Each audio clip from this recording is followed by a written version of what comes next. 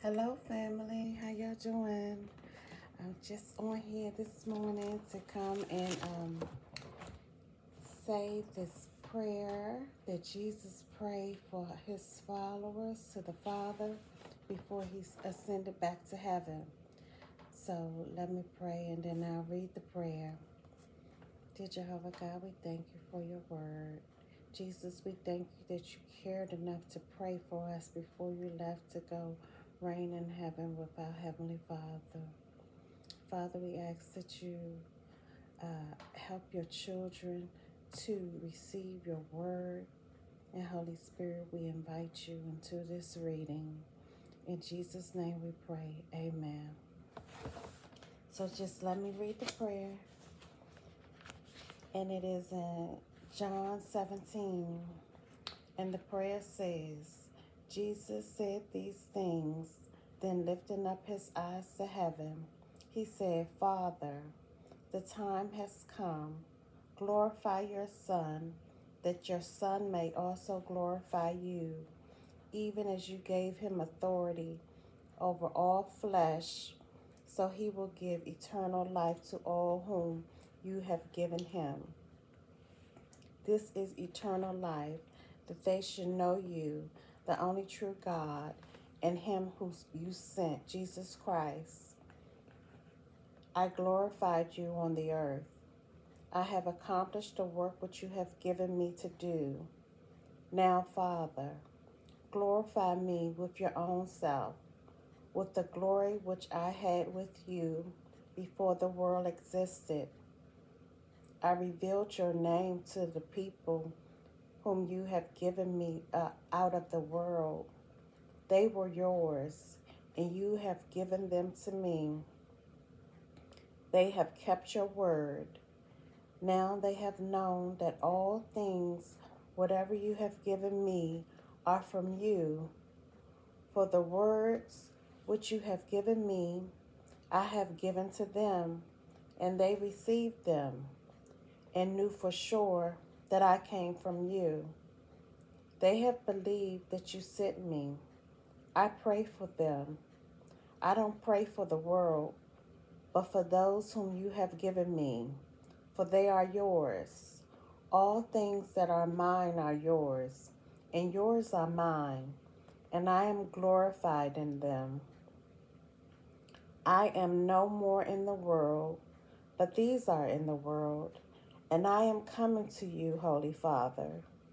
Keep them through your name, which you have given me, that they may be one, even as we are one. While I was with them in the world, I kept them in your name. I have kept those whom you have given me. None of them is lost, except the son of destruction, that the scripture might be fulfilled.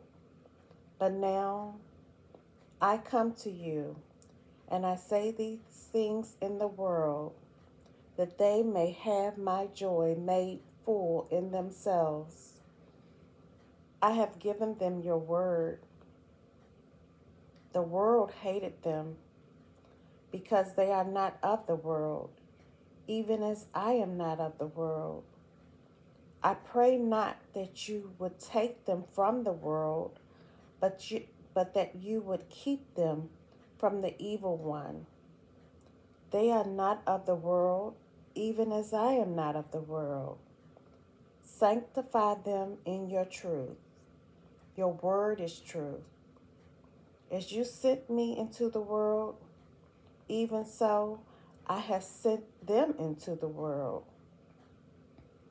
For their sakes I sanctify myself, that they themselves also may be sanctified in truth.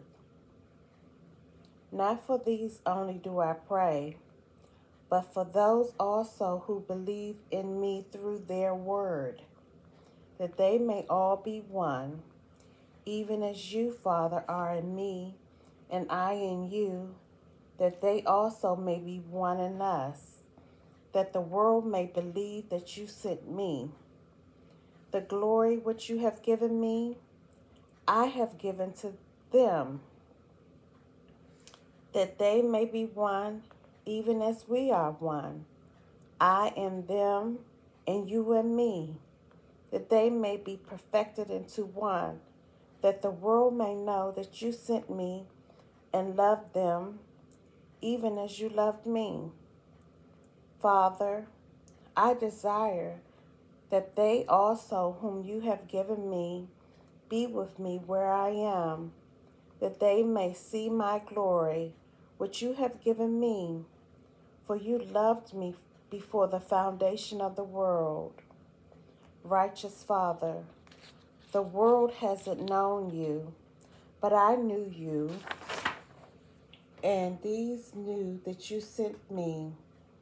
I made known to them your name, and will make it known, that the love which you loved me may be in them, and I in them.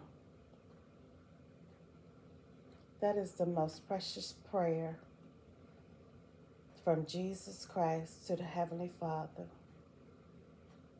for the purpose of the saints. I hope you are blessed by that word. That's one of my favorite passage scriptures. That's John 17, read from the World English Bible. I see you next time. I love you. Jesus loves you most. Bye-bye.